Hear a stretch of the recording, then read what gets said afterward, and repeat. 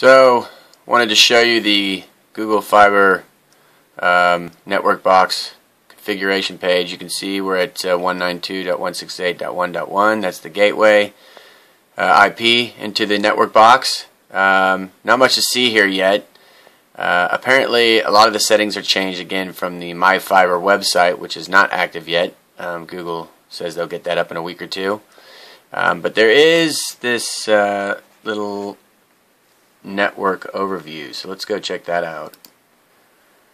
Now this just kind of tells you what equipment is attached to your network. So we can see we've got a couple devices, including this phone that I'm using, and another tablet connected to the KCSV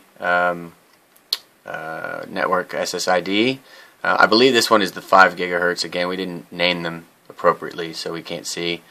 And then these devices are all hardwired, or have been hardwired in, I believe. I really don't understand how they separate these things out.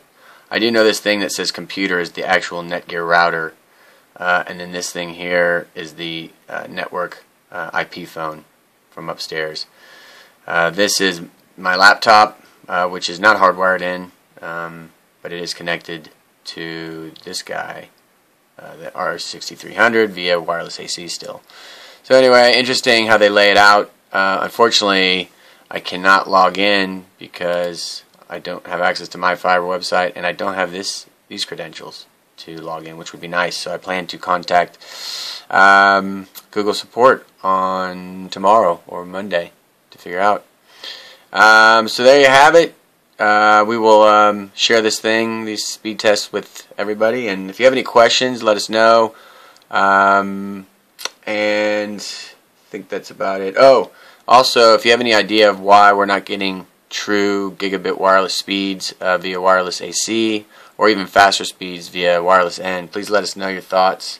I presume it has something to do with the components, but also probably just something else, because I was expecting to see maybe at least 450, even wireless N. Thanks, y'all.